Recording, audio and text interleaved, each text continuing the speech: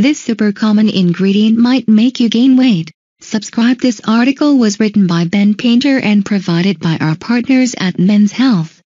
We've all had that post-ramen noodle moment where we feel bloated and our calves swell up to the size of balloons, but after a few trips to the bathroom over the next 24 hours, we're back to our pre-noodle bod.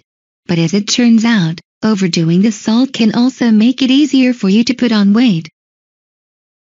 In an Australian study, people who ate pasta with a salty sauce took in 11% more calories than those who ate less salty versions. And while that's not a ton, that 11% difference can add up to a pound or two over time.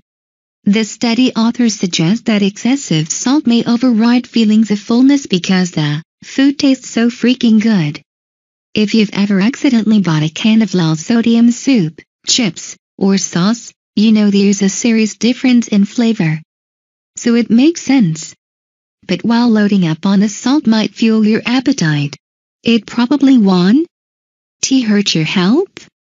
Unless you already have cardiac issues, that is, too much sodium can raise blood pressure in people with hypertension, but an occasional salty meal for a healthy, active person who eats a well-balanced diet likely isn't going to hurt, says Men's Health Nutrition Advisor Alan Aragon, MS.